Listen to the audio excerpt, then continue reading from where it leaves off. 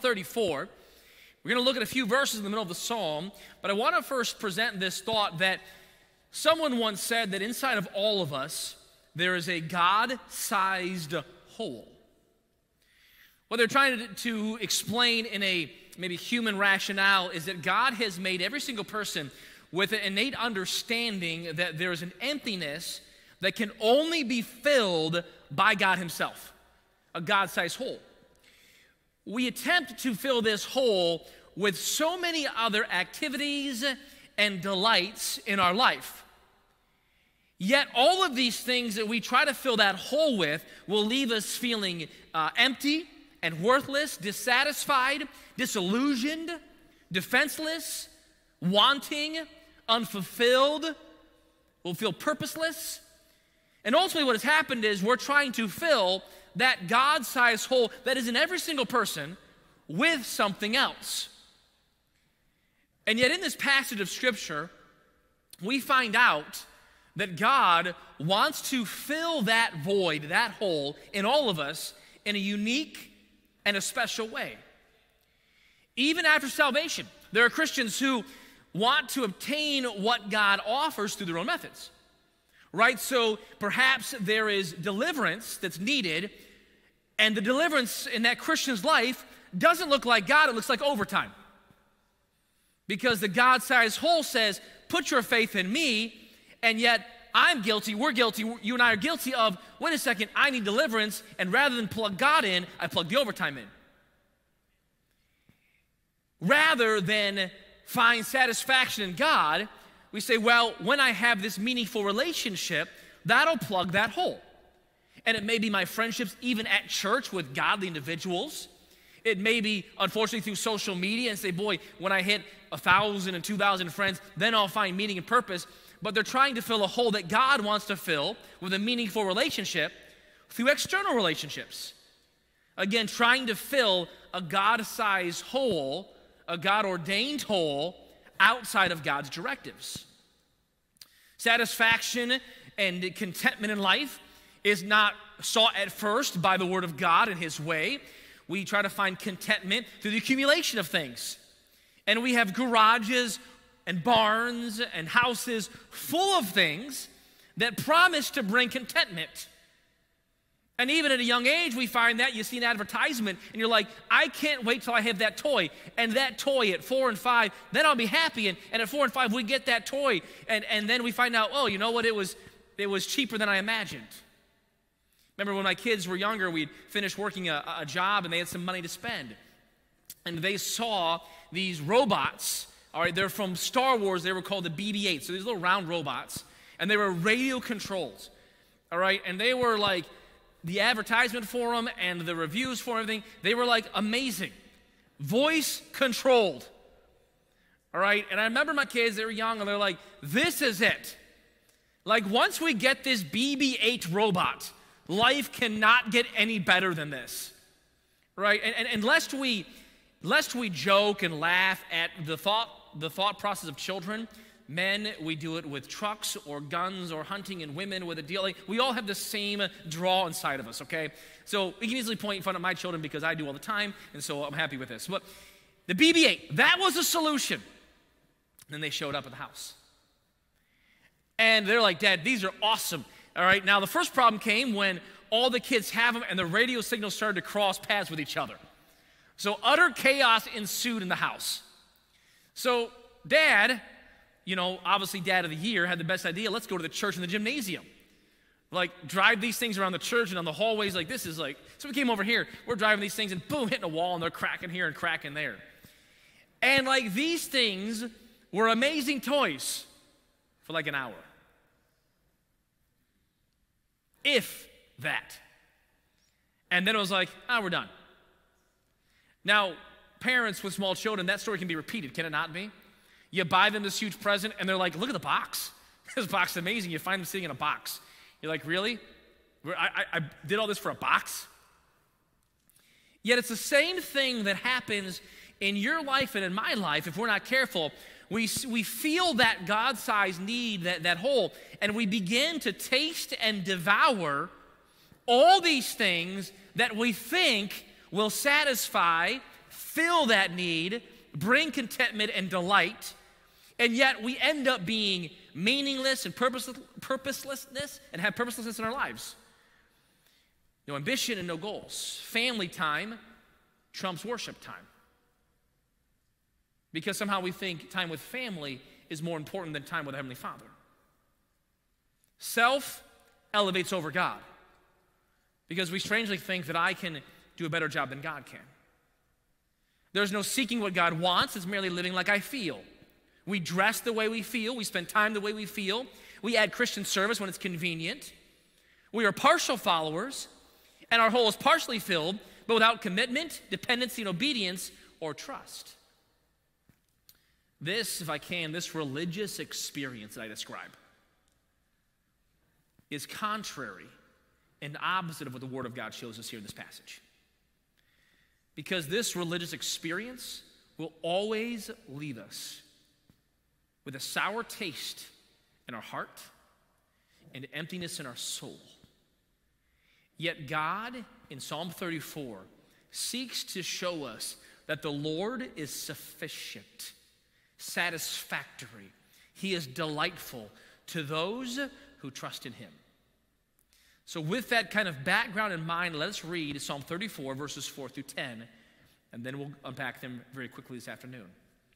David, of course, in the cave of Adullam, after leaving Abimelech, writes these words, beginning of verse number 4. I sought the Lord, and He heard me, and delivered me from all my fears. They looked unto Him and were lightened, and their faces were not ashamed.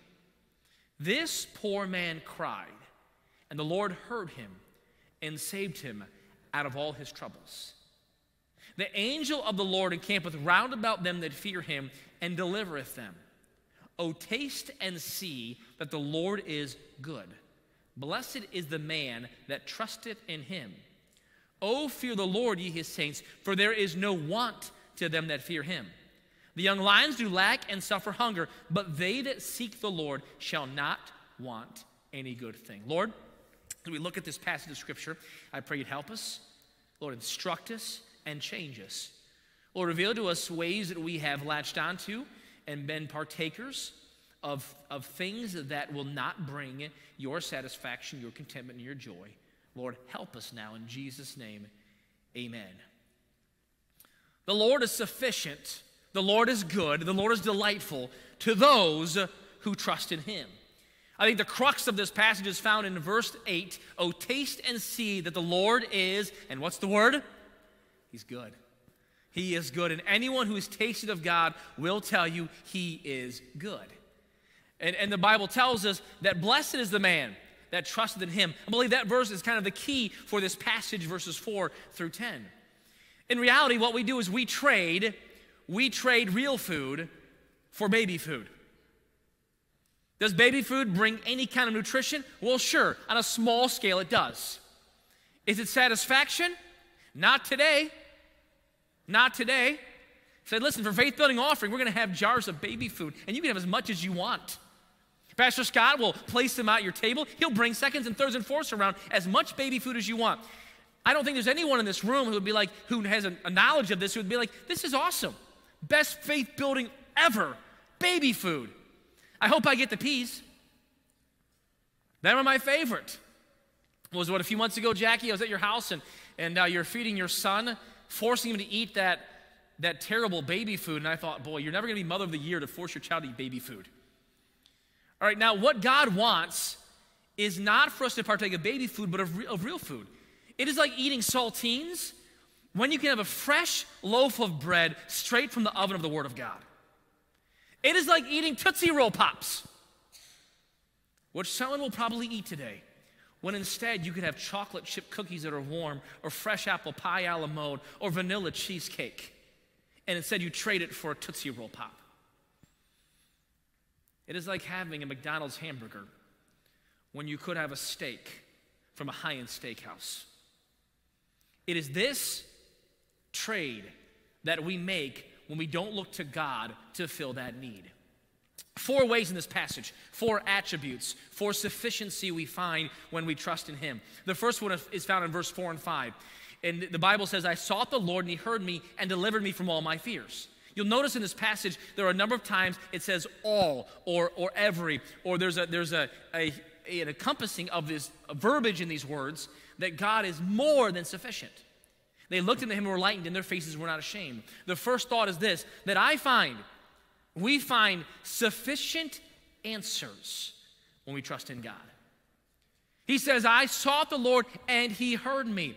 My friends, I can tell you right now, when you seek God's face, he hears you and he answers. And it's not just partial answers. It's not just small answers. God brings sufficient answers. He brings satisfying answers. He brings delightful answers. Oh, taste and see that he is good. And in our answers to our prayers, we find from this passage that God not only hears, he delivers. That God, when I call, God answers me. The Bible is replete with verses, commands of examples of what occurs when one calls out to God. From the early pages of Nehemiah, when he's standing before the king and he utters a simple prayer from his heart. That in essence says, God help me, grant me grace, and God answers. To the desperate cry from Peter, walking on water as he begins to sink, he cries out to God, and God graciously reaches out and answers. The Bible is filled, it's replete, that when we call out to God, we find his sufficient answers. And the reason often we don't find sufficient answers is because we don't call out to God. We call out to Almighty Google, to the great YouTube, to the lifeline phone a friend, to the deceitfulness of our own heart and mind, and we wonder why God doesn't answer our prayers, because we've really not made any. We've tacked him on to the end and said, God, now that I've exhausted all of my resources and all of my lifelines and all of my searches, Google and YouTube, everything, now that I've done all of that and all my ways have not worked out, God, now I suppose you can weigh in on the conversation. And yet we find from this passage, David reminds us that when I called unto God, when I trusted in him, I found out that God brings sufficient answers to prayers. If we had the time, we could go through this room today, and you could tell me about answers to prayers. Times you prayed specifically, old and young, rich and poor, saved for a long time, saved for a little bit, where you said, I prayed and God answered this way. God brought this in my life. God answered this way. He delivered from this problem. God brings sufficient answers when I trust in him. But look at verse number 9, if you would, please. The second sufficiency of God we find, where the Bible says, "O fear the Lord, ye his saints, for there is no want to them that fear him." Now, not only do I find sufficient answers, but I find sufficient supply when I trust in him. When I depend upon God, I find no deficiency. There's no deficiency lacking. No need is lacking. Now, you will say to me, if you're honest, you know what, there are sometimes I feel like God didn't meet one of my needs. The issue is that God promises to meet all of my needs. So if something is not met, it must not be a need. And I can get confused in my life. You can get confused in your life between needs and wants. There are some times that I need something really badly, but I don't really need it, do I? And God promises to supply my needs. He doesn't promise to supply my almost needs. Lord, I got a problem coming up next week. Save me from it. God never promises grace for almost needs. He said, sufficient unto the day is the evil thereof. What God is saying is, listen, you got enough to worry about in the next 3 minutes, and don't worry about 3 weeks from now. You and I aren't made that way. Yet we see these almost needs. We're like, God, you didn't meet that almost need, or whew, barely, dodged a bullet there. No, God promises. And we're reminded in this passage that when we trust him and fear him, that there is a sufficient supply. As a father, I feel it's my obligation, and I love to do it, take care of my children. I love providing for their needs. They're typically grateful. As children, sometimes they're not, but typically grateful. And it doesn't bother me when they come and say, Dad, you know what, my shoes don't fit any longer. My boys are growing right now, and they're outgrow their shoes, and I'm like, okay, we got to get new shoes, right? And normally as a father, and many of fathers and parents the same way, you try to do nice gifts for your children, do you not? Provide the best you can within inside of parameters and resources that you have. And I am a poor example of our Heavenly Father who loves to give good gifts to his children. And that's what the Bible says. In soccer cleats, I don't mind buying expensive cleats on sale and good deals. Lunch money. Kids eat. I've told the story before, but I remember growing up, I had an older sister, or a second mother if she's watching. She'd send her a Mother's Day card, thank you for being such a great influence in my life. But she'd probably kill me. I felt like that with my parents, that was not true, but it felt this way, right? I'd go to my dad, hey, Dad, I need money for lunch. He'd hand me 3 quarters and say, bring me back the change from lunch. My sister, same house, different gender, perhaps more responsible, but not in my mind. Hey, Dad, need money for lunch. Hey, here's a 50, keep the change. Right? Now, it wasn't true. My dad was dinner with both of us, but as a kid, you feel that way.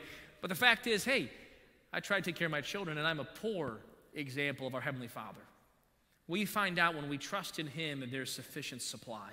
Not only is there sufficient answers and sufficient supply, but there is sufficient protection when I trust in him. Verse number 6, this poor man cried, and the Lord heard him and saved him out of all his troubles. The angel of the Lord encampeth round about them that fear him and delivereth them. It's like that when I trust in God, the Lord pulls up the bus and sits outside the house. The angel of the Lord encampeth round about them that fear him and delivereth them. It's like that when I'm trusting in God, I've got a guard on duty who is supernatural in his ability, who is unmatched in the universe, and who stops everything before it gets to my front door. That's the angel of the Lord encampeth round about them that fear him and delivereth them. You see, there is sufficient protection, sufficient deliverance when I trust in God. Nothing can touch me. Nothing can harm me. Nothing happens in my life unless God ordains it or allows it. Because the angel of the Lord encampeth, sets up his habitation round about them, his fortress, his walls. Nothing can get in when God is my protection. There is a possessiveness there, and it's sufficient. He's better than any gun. He's better than any gun. And you can get your house all set for the next apocalypse, but God's better than any gun. He's better than any 401k. He's better than any wall or moat or drawbridge. God is the great protector. He is sufficient. And I find in this passage that God is sufficient in answers when I trust him. He's sufficient in supply, and he's sufficient in deliverance. But last, look at verse 8. Oh, taste and see that the Lord is good. Blessed is the man that trusteth in him. See, ultimately, we find out that when I trust in God, we find out that God himself is sufficient. That God himself is delicious, if I can. That God himself is delightful. That God is satisfaction. That God is contentment. That God is pleasing to interact with. That God is pleasing to partake from. That God, I can taste and see, and I will never be disappointed. It was years ago that we were on a mission trip. From here, from First Baptist Church, my wife and I and the young people. We had a Tim Hortons up in Canada. Now, Canada is the birthplace of Tim Hortons. In fact, Emily, the young lady who's married to Matt here, they worked in a place in Hamilton, Ontario, which is the birthplace of Tim Hortons. I went to the first Tim Hortons. There's a big sign there. I don't believe it was that Tim Hortons, but it was a Tim Hortons in Canada. We were there late at night after a full day of calling and interacting with young people. My wife was thirsty, so she asked for a container of milk. Now, I don't drink a lot of milk from stores and restaurants, but at that time, the milk was in the little containers that you had to break it, and then you pull it forward, and it formed like a little triangle part. You know what I'm talking about? Like a little, I don't know if they still make it that way. Now I get milk in jugs. So she asked for a little one. They brought her one. She opened this container up, and was thirsty. She was tired. She took just a big old swig of this container. And the milk was bad. It didn't come out in liquid form. It came out in chunk form. I don't ever want to experience this. This sounds terrible. I know that when I talked about Diet Coke, I got Diet Dr. Pepper. Please don't bring me spoiled milk for the pulpit. All right? There's no delight in this. So she opened this thing and drank it, and it was instant revulsion. And she's like, you know, and I mean, you know, and then I had to smell it, looked at it, smelled it. It's like she poured a little bit, like clump, clump, clump. I mean, just disgusting. It smelled spoiled. It was spoiled. And she was like, for a while, tainted toward milk, as we all would be, right? And every time if she went to drink some milk after that for a little while, it was like, is this one bad? Like a little sip. Now, I can tell you with confidence from the Word of God that no one who has cracked open God, if I can explain it that way, and taken a big sip, has ever found him to be spoiled or disappointing. In fact, the Bible says, oh, taste and see that he's good. And he is sufficient, and he is delightful, he is delicious. As I trust in him, I'm blessed. As I trust in him, I find out he's sufficient for answers, for supply, for protection, and I find him to be sufficient. It's fitting words from a man who had some serious faults in his life. From a man who, like I mentioned last week, was often compared to later on in life, from after life, other kings. From a man who was said, this is a man who is fashioned and who is formed after God's own heart, who seeks God. David wasn't disappointed. And he clearly tells these family members in this cave, these men who have showed up, who have problems and distresses and debts, that's the ones who showed up in the cave. He said, listen, you taste and see that God is good. And I wonder if as he's speaking this in this cave that afternoon or that evening, if he pointed to a few men. When he said, you taste and see that God is good. And you taste and see that he's good. And you taste. And listen, you've got problems and you have problems. I called to God and he heard me. The Lord's going to camp around about us. We're going to trust in him. He's going to deliver us. But when you taste, you're going to find out he is good. He is good. What you find out as you study the scriptures, some of those same men were with David till the end. To the end. That they never left his side. Some, we look back and they became, I believe, some of the mighty men of David. And somehow along the way, though they were in distress, though they were broken, they got a hold of this idea. And I imagine before this they had sought to fill that God-sized hole with everything else. And God says only one way, or David says only one way that you'll find your satisfaction. That's letting God fill that hole in your heart life. Anything else is just a cheap religious experience that'll leave a sour, spoiled taste in your mouth that is disgusting, unfulfilling, and ultimately pushed aside.